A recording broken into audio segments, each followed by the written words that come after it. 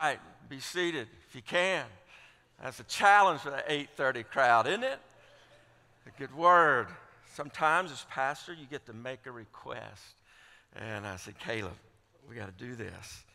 And I think he's really nervous about that energy being followed by this energy. All right? And we can do it. We can do it.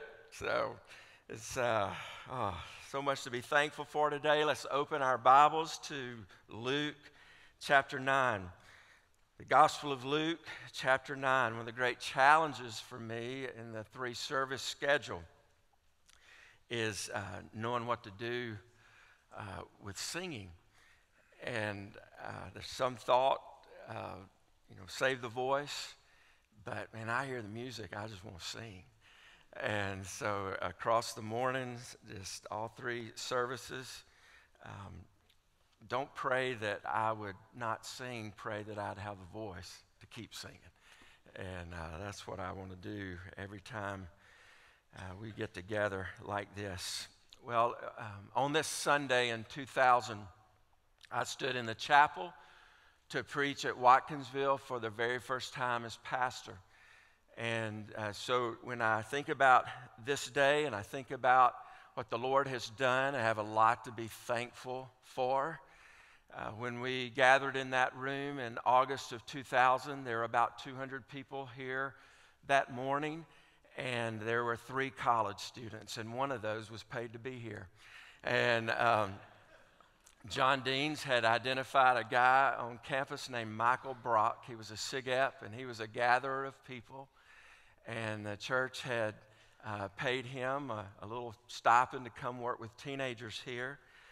And Carla and I came, and we were here, and we really had a vision to see our church reach college students. And it wasn't new to Watkinsville. It just wasn't happening at that time in the 80s.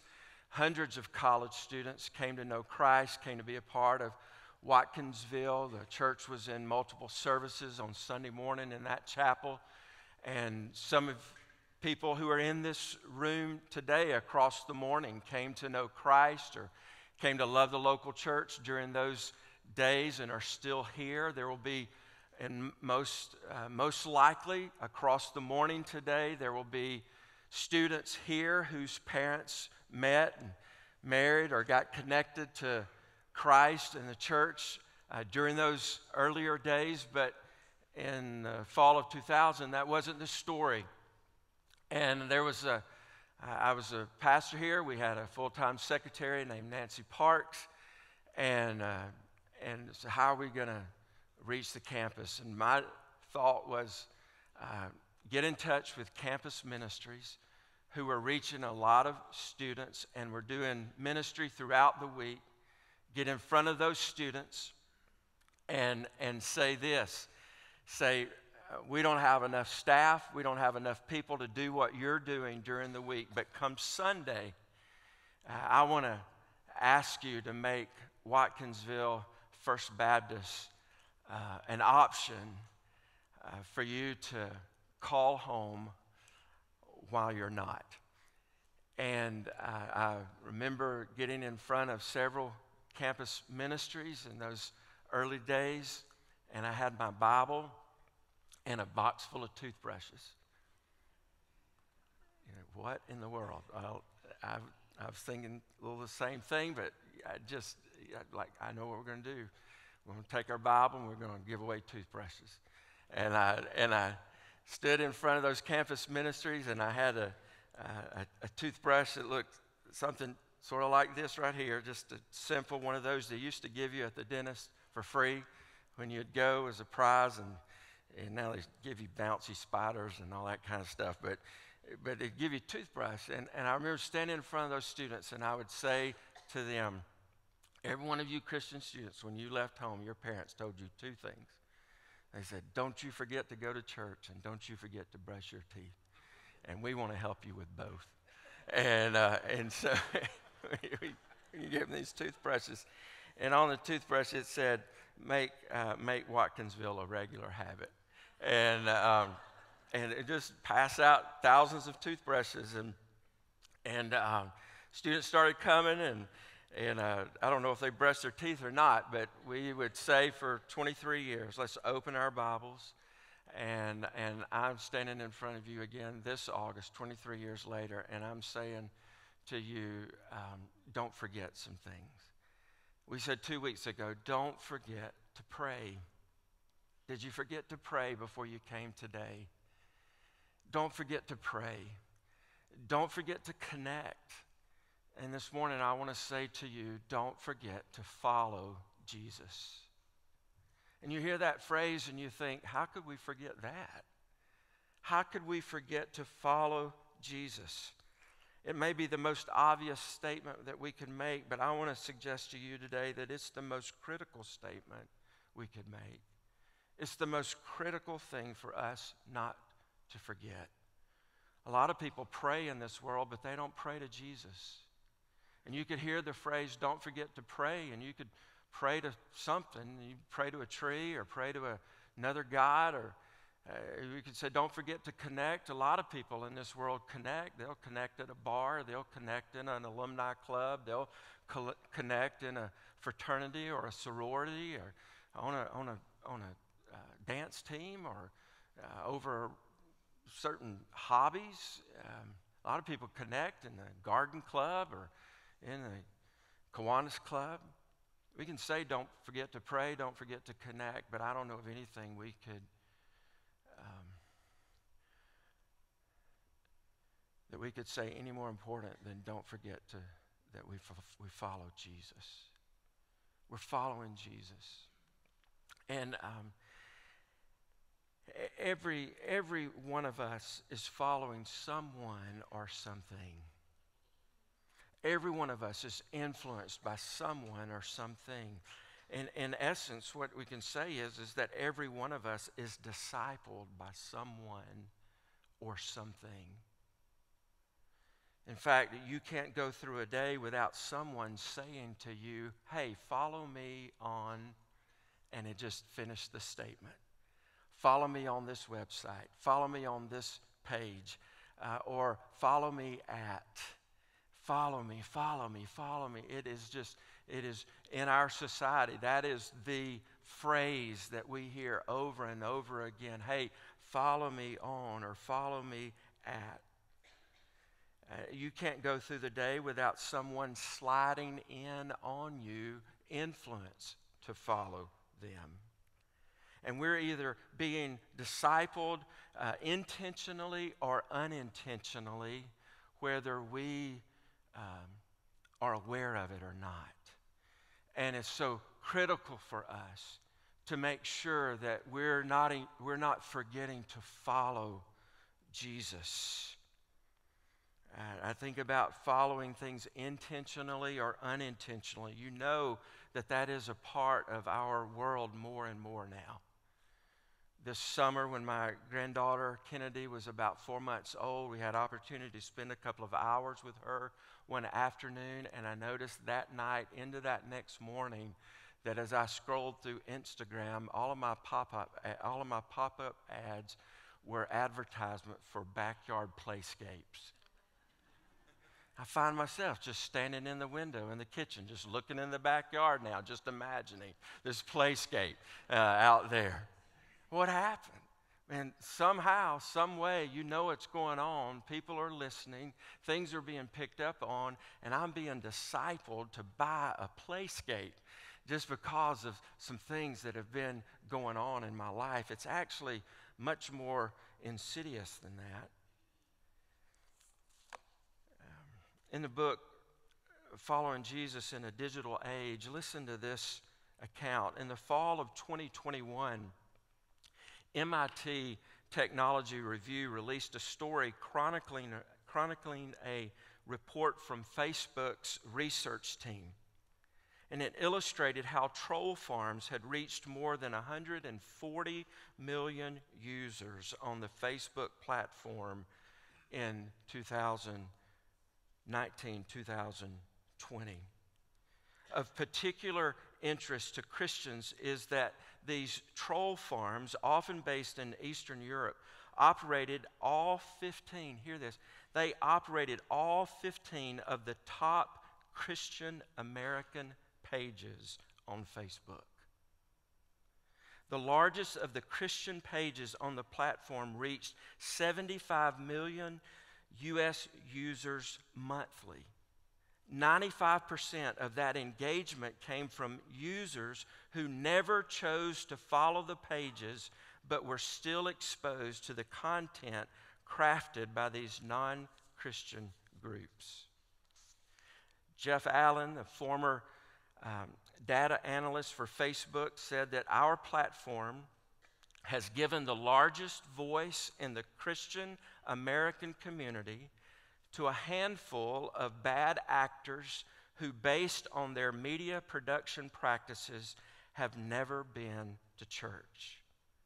On a daily basis, millions of Christians throughout our society are likely being exposed to messages from troll farms, which often design messages for higher engagement, financial gain, and to negatively alter one's outlook on the world rather than point people back to Christ and the gospel. And the writer goes on to say, people may spend 5 or 6 hours a week hearing from God's word, worshiping God with the church or in a community with fellow believers. But compared to those 5 or 6 hours, our phones, our devices are with us 24 hours a day, 7 days a week. These tools are one of the most effective discipleship tools in a digital age.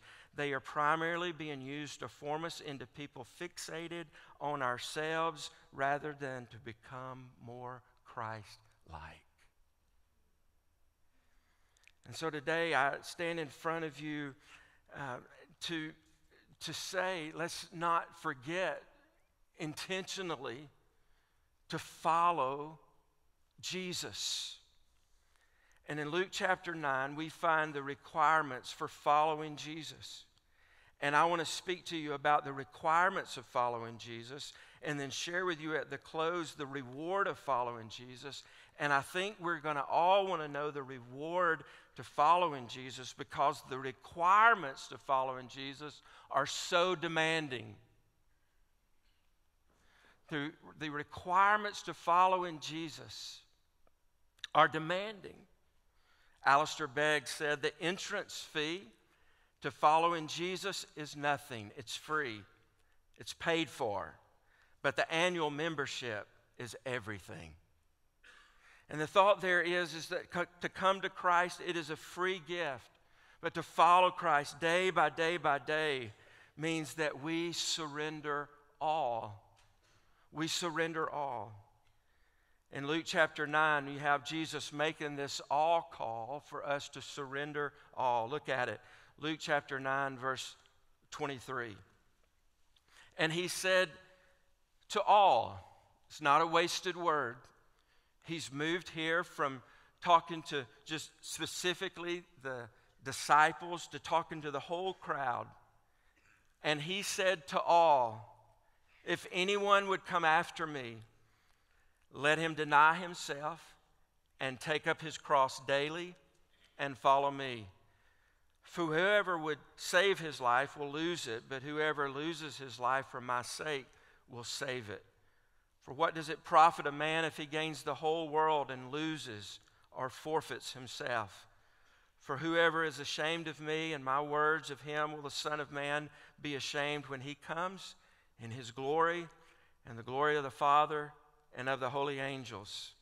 And then look in Luke chapter 9, verse 57.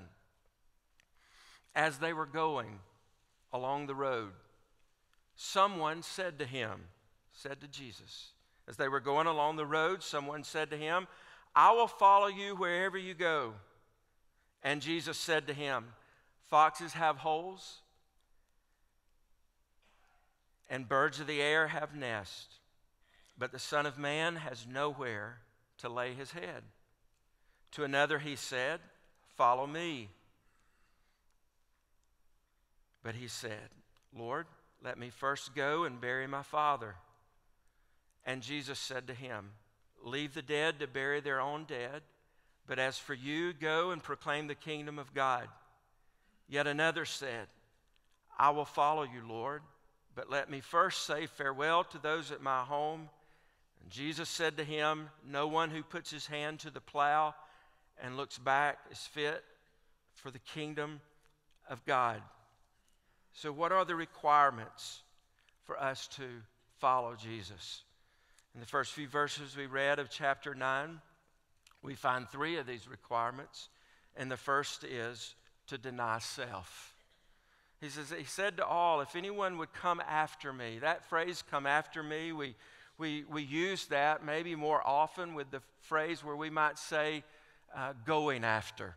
You say, I tell you something about that person. They are really going after their career right now. They're really going after that relationship right now. They're really going after getting in shape right now. They're really going after their degree right now. They're really going after school right now. They're really going after that sport right now. And in that, what we're saying is this, that we're pursuing that. We're pursuing that career. We're putting our passion into it. We're putting our energy into it. We're sinking our heart into it.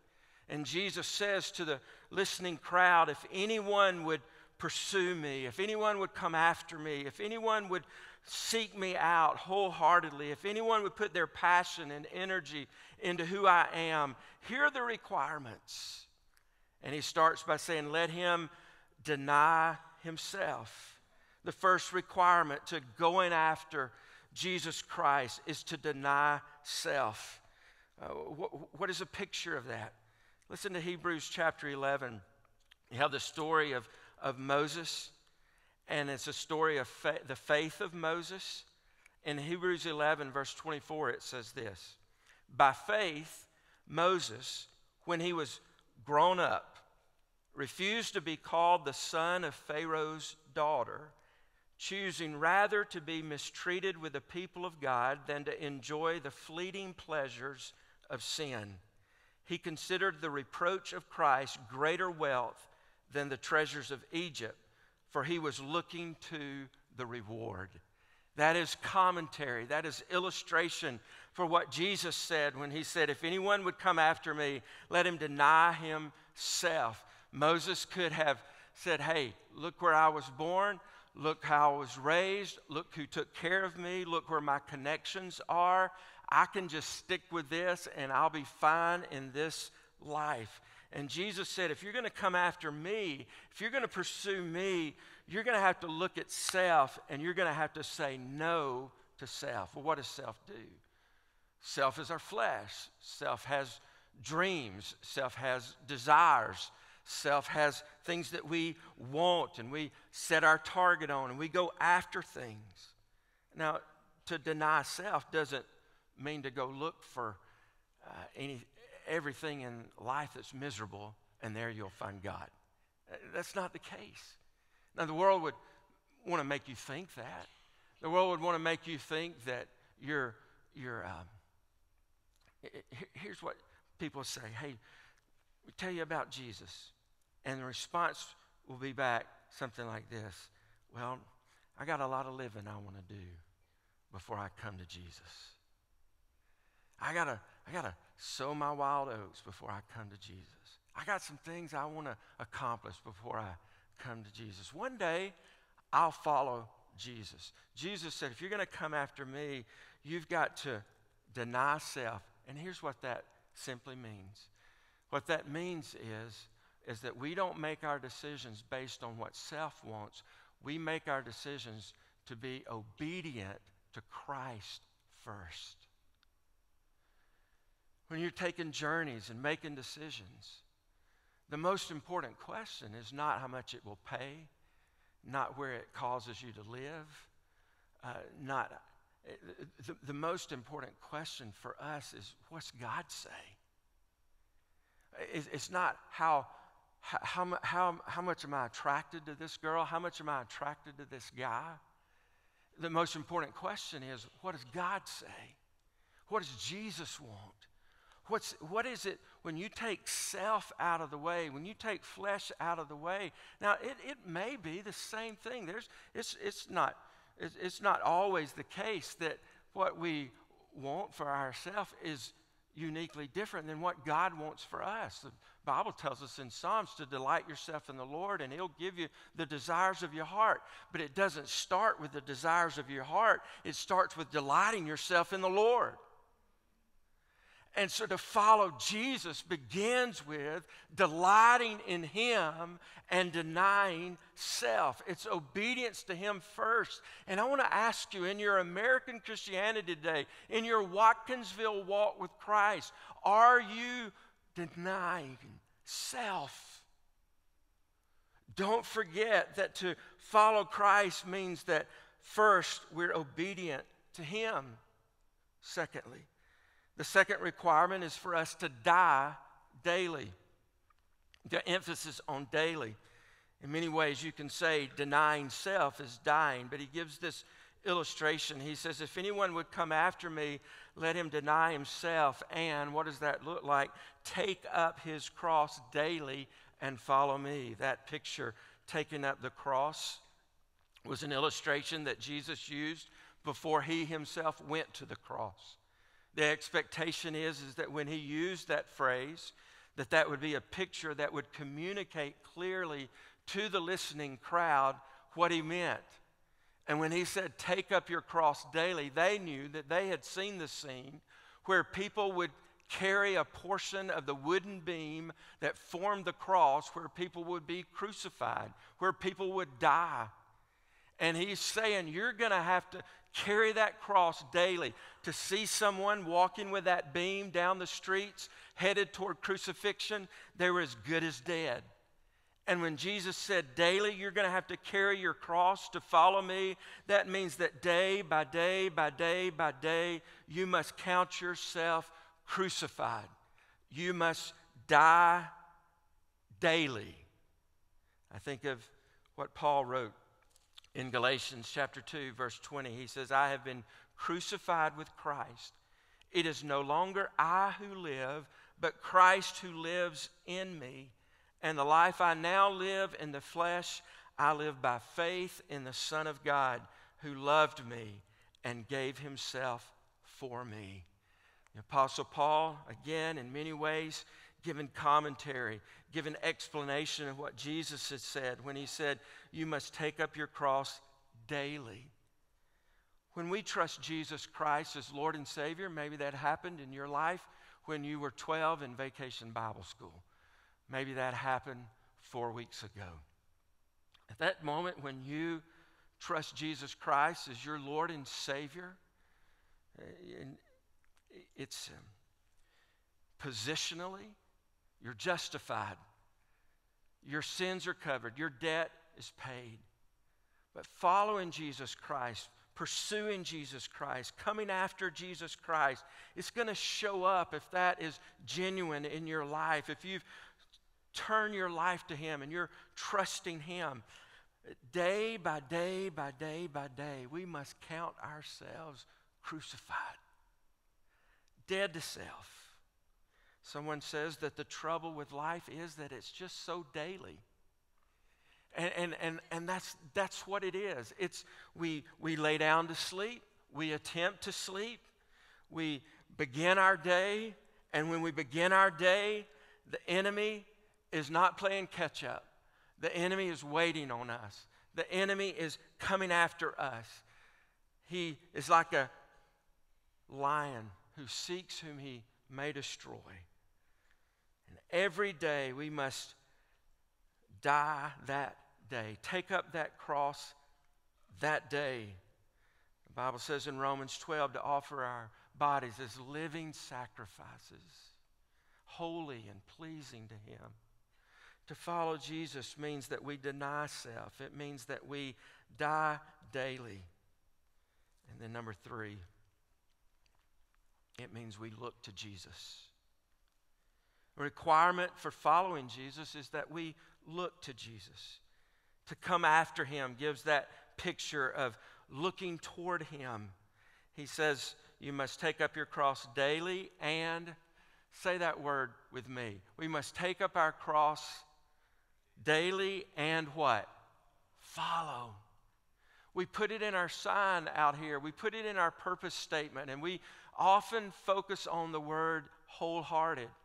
We're making wholehearted. But what's the word that comes right after wholehearted? Followers. We're making wholehearted followers of Jesus Christ. That Greek word there, everybody you look to and say, hey, what's that meaning of the Greek word that's translated follow? It says to follow like being discipled by someone. That means is that we look to Jesus for influence. We look to Jesus for guidance. We look for Jesus to get our commands. We look to Jesus for Him to tell us what we're going to do. We look to Jesus for our dreams. We look to Jesus for our satisfaction. We look to Jesus for life. And maybe if you don't hear anything else that I say this morning, hear this. It could be, this is what God sent me here to say this morning. You cannot follow Christ if He's behind you. You cannot follow Christ if He's behind you. We cannot go about our day, go about our fall, go about our August, go after everything that we're pursuing with Jesus back here and look back from time to time and say, now Jesus, take care of me. Now Jesus, stay with me. I'm on the go. Come on, Jesus, you got to bless me. I'm out here getting it. And Jesus is just waving at us as we get further and further in the distance away from Him. I want to ask you today, just this. Is Jesus behind you? Or is Jesus right in front of you? Are you looking to Jesus?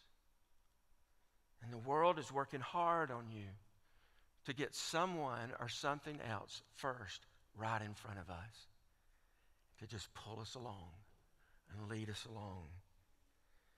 Are you looking to Jesus? It starts with surrender.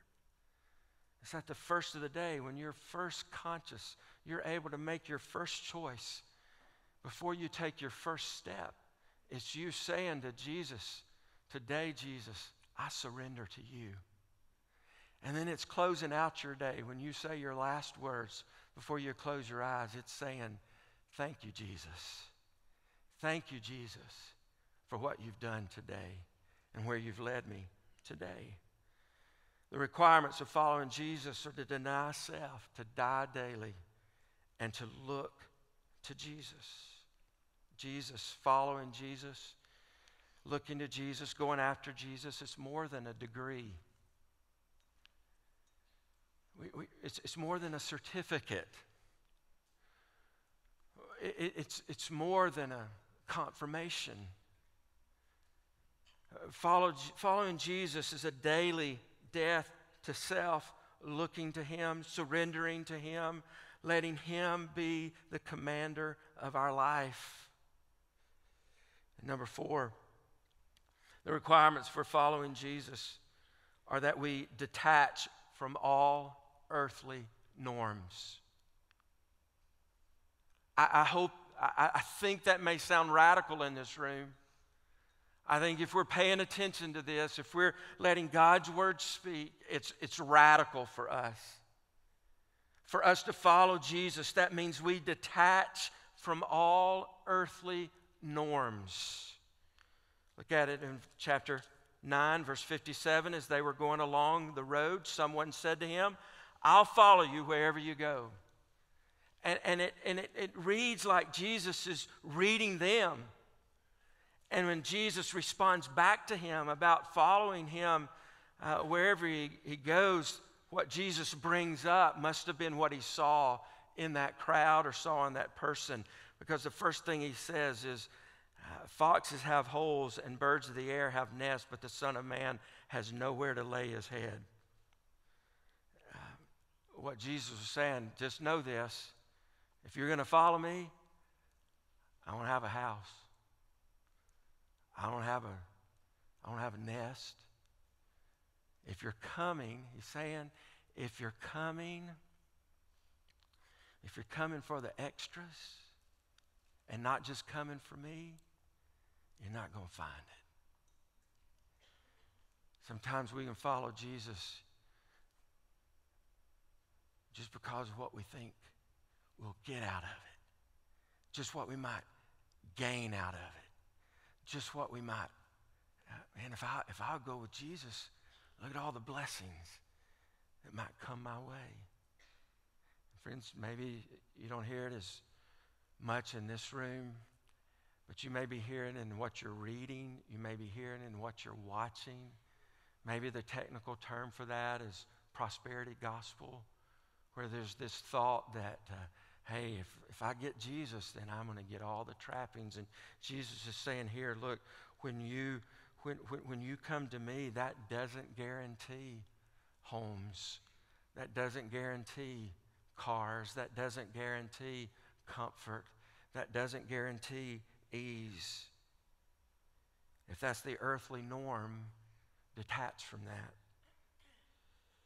And he goes on, and it says in verse 58, and Jesus said to him, foxes have holes, birds of the air have no nest, but the Son of Man has nowhere to lay his head.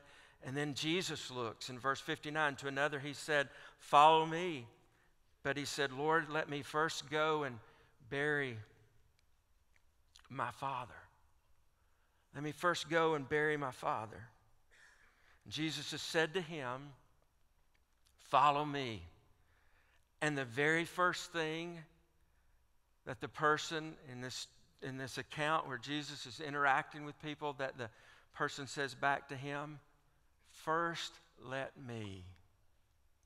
First let me. And the picture here is that there's some norms in life. There's some things I need to take care of. And then I'll get to what you want me to do. And I'm saying to you that the picture that Jesus Christ gives is that to follow him, our first can't be the things that we need to get to, and then we go to him. What Jesus is saying to us is that we follow him, and then we trust him to take care of those things. It's Matthew 6:33. It's seek ye first the kingdom of God and his righteousness, and then all these things will be added unto you. Jesus says, preach the kingdom. Preach the kingdom. I want to get real specific here. I believe that there's some guys in this room. You may be a teenager. You may be nearing retirement age.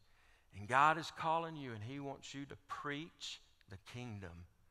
He wants you to pastor. He wants you to lay down whatever you've been going after, and he wants you to pursue him in this specific way of calling to preach the kingdom, maybe to pastor his church, to prepare for some kind of ministry. And I want to say specifically to men, I don't know what it is. You just look at the numbers. When it seems so often when we make a call to missions, you'll have girl after girl after girl after girl after girl respond to the call, and you're looking around, you're saying, where are the guys? Where are the guys?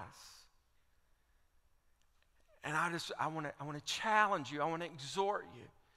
I don't want to judge you. I just want to challenge you. I want to exhort you to look at your life and to be able to say that in your life you're saying, first, I'll go after what Jesus wants. Not first, let me do this, and then I'll get to what Jesus wants.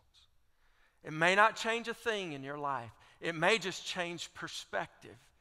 But what Jesus is driving at here is that we have to detach from the way the world would say, this is the normal way that you go after things. And then there's a third. Jesus said to him, leave the dead to bury their own dead, but as for you, go and proclaim the kingdom of God. Yet another said, I will follow you, Lord, but let me first say farewell to those at my home. And certainly this is hyperbole here. Jesus is making the point. He's driving home the point. Look, don't let other things take precedence over obedience to me. Follow me first. If following Jesus means anything, it has to mean that he's first in all that we go after. And so today, you hear those demands: deny self, die daily, look to Jesus, detach from the norms of the world. You might look at that and say, well, what's left? I mean, if that's going to be life, what is the reward? The reward is back here in chapter 9. And he says in verse 24, 9:24, here's the reward. For whoever would save his life will lose it. But whoever loses his life for my sake will save it. For what does it profit a man if he gains the whole world and loses or forfeits himself?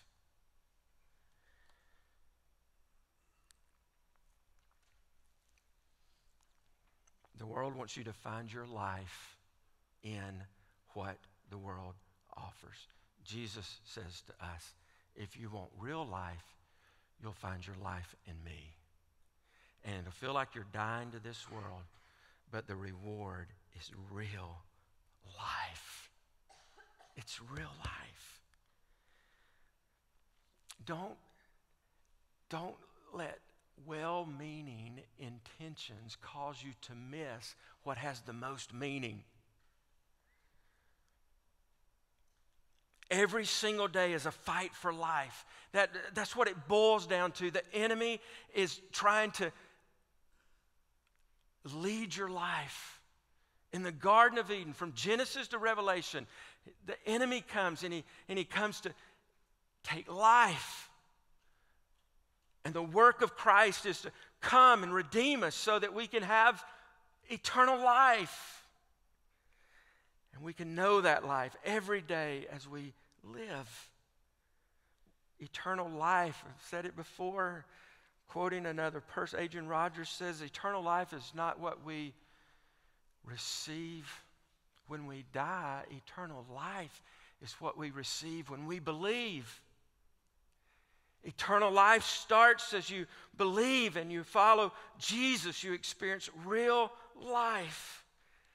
I never forget this senior adult woman who went with me overseas on a mission trip. She really took me, early days here at Watkinsville. And she said to me upon our return from that 10 days in Romania, she said, Pastor Carlos, I've never felt more alive than when I was in Romania. I knew what she was saying. She was saying, when I'm there, I've just laid it all on the line. I don't know how everything works. I don't know how to fix anything. I don't know how to make it happen. I'm all in the arms of Jesus, and I've never felt more alive. We got a text from a college pastor Saturday morning for something that what happened Friday night on campus from 10 p.m. till midnight, while most of us in the room were asleep. Some of our college staff and volunteers were on campus giving out Krispy Kreme donuts and ice cream to new students. And there's your evidence of liberal drift. 23 years ago, we were giving away toothbrushes, and today we're giving away Krispy Kreme donuts and ice cream. But the quote from the night was this. Our college pastor said, and he named the girl. I don't have permission to use her name, so I'm not going to use it. But at midnight, after doing that for 2 hours with students, she said this on Friday night at midnight in Athens, I think this has been the best night of my entire life. It's pretty simple. But somewhere along the way, I bet she made a decision to detach from the Friday night norm in Athens and do something that had her following and pursuing Jesus, trying to introduce other people to Jesus.